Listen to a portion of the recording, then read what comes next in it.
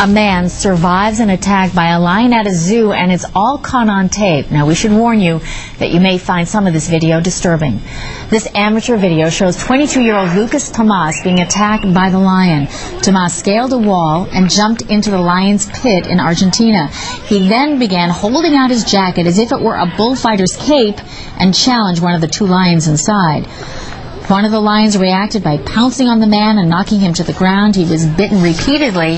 He was saved when a nearby policeman fired several shots into the air to scare the cat away.